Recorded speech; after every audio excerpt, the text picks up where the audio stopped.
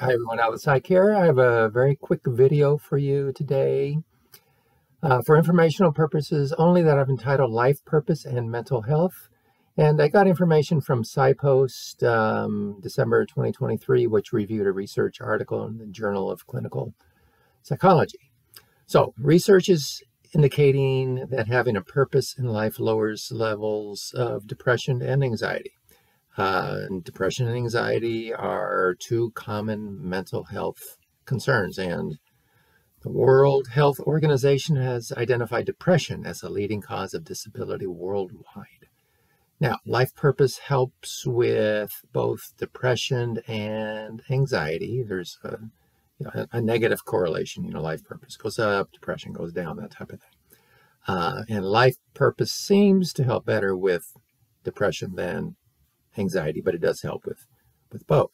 Now, an interesting point in the article was regarding anxiety. The negative correlation was stronger for individuals who were already struggling with anxiety as opposed to those that did not have an anxiety disorder. So, I mean, this is important, for therapists and clients alike. If you're dealing with this anxiety life purpose, maybe one way of tackling the situation.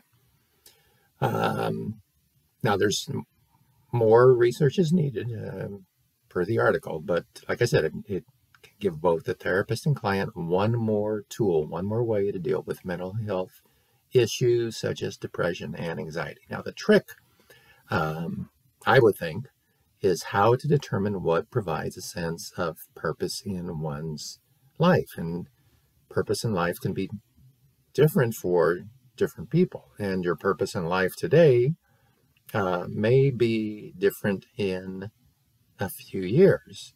So again, I think it goes back to how to determine what provides a sense of purpose in one's life. Now, I'll cop out and say that that's maybe going to be another video, but for now, in my mind, the shorter answer is, who do you see yourself as? How do you want to live your life? What do you want your obituary to say about you? You see where I'm going with this. If I want to see myself as a good, kind person, well, then are my actions reflecting that? If I want to see myself as a good parent, are my actions reflecting that? So maybe more questions than answers today, and maybe some questions for you to think about, but that's okay. And that's it for now.